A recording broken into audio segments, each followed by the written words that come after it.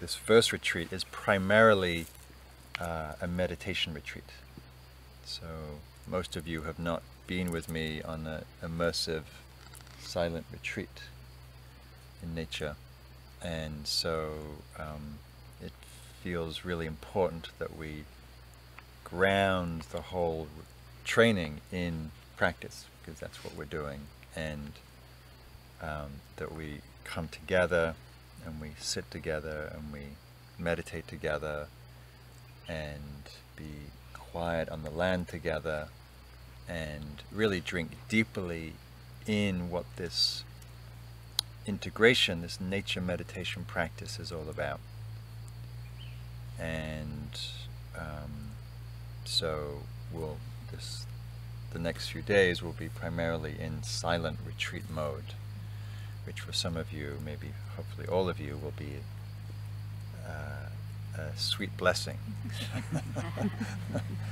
to just actually be here, you know, and really absorb and immerse oneself in that which we'll be in time to come be sharing more.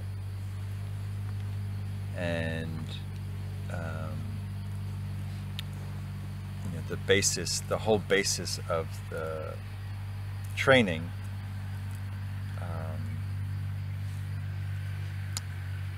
from which your teaching will arise from is both coming from your practice and coming from your relationship with nature.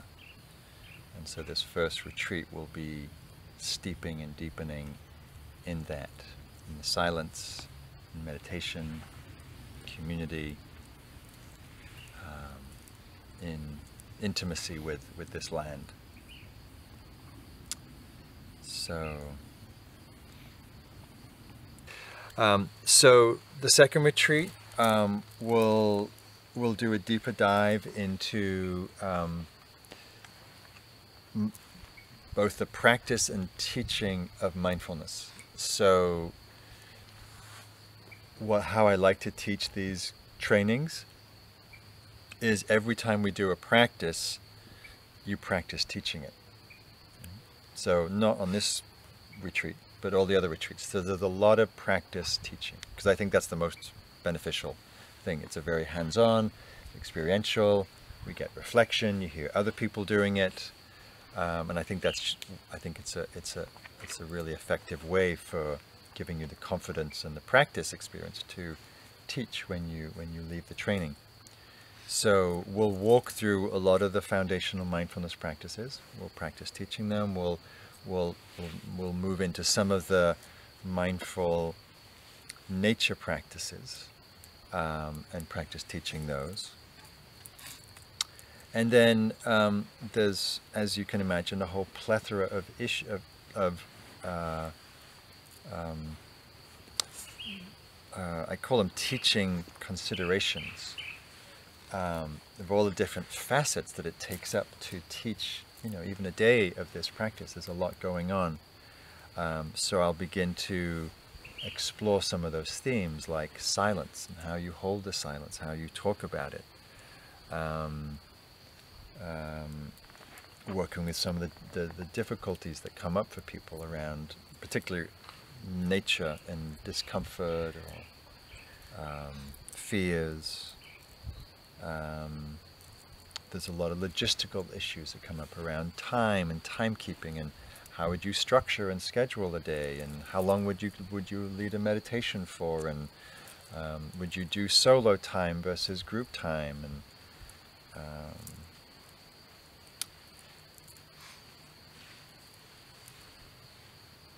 and then there's the logistical needs around what kind of place would you use, and what kind of considerations of place, and what physical supports might you need.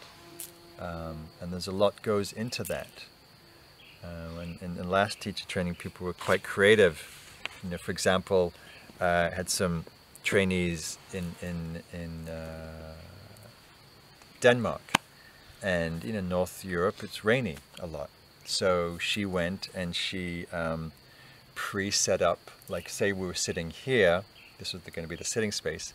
she pre-set up the tarp. She didn't put the tarp up, but it was all tied to the appropriate trees, and when the rain came, she just somehow pulled some kind of lever or something, boom, there it was, and everyone's like, wow, we got a range. So just those kinds of things, what to prepare for, So there's a lot of different considerations that I'll be sharing, partly just from my own experience.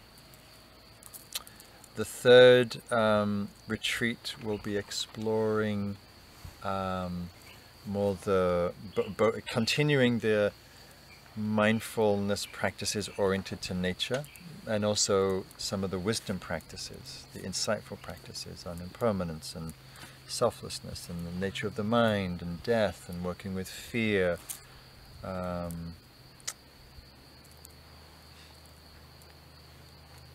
And then on that we'll be moving more into looking at how you talk about nature practice and giving talks, and we'll practice giving short talks to each other and how to structure that and what themes to use, etc.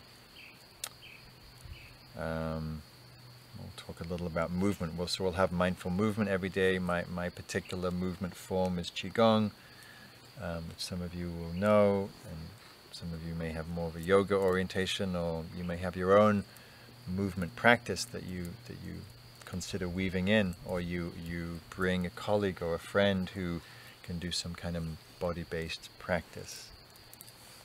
Last week I had the good fortune of teaching with Jennifer Barazan, who's a beautiful singer. For Earth Day we had a day out in nature in the woods, and we had a portable sound system, and we did chanting, singing and meditating in nature for Earth Day with 80 people in the woods, and it was very beautiful. And so, so the integrating different forms is an important conversation. But also in that third retreat we'll be having people guide a little more bigger groups. So most of the practice teaching is in triads, but sometimes we'll break up into a larger group, and so you have a bit more practice teaching a bigger field, which has its own value and challenges.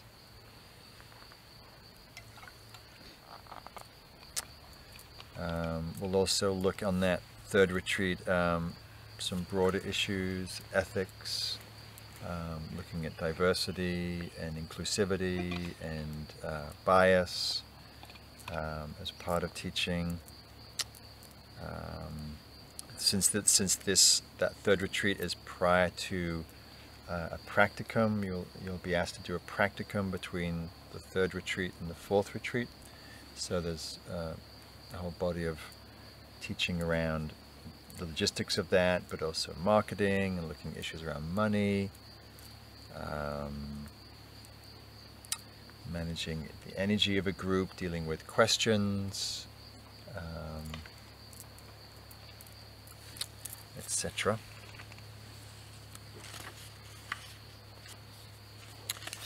And then the fourth retreat will be partly reviewing your practicum, and again looking at some broader issues.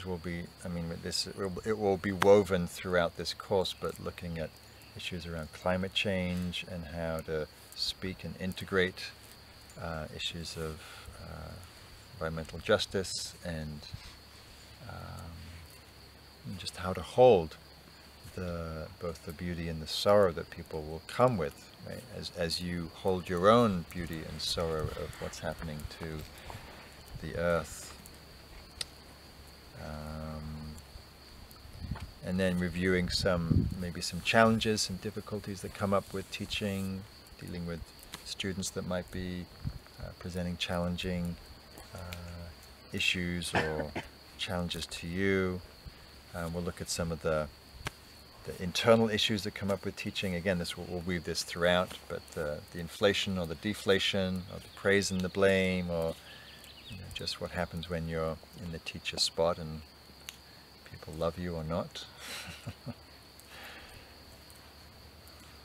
And then we'll also speak to how to speak to the deeper dimension of practice, the the mystical, the sacred, the mystery, the silence, the non-dual dimension of experience, and how you speak to that or not from your own practice, how you hold that in the group, particularly if someone's experience is outside the realm of your experience.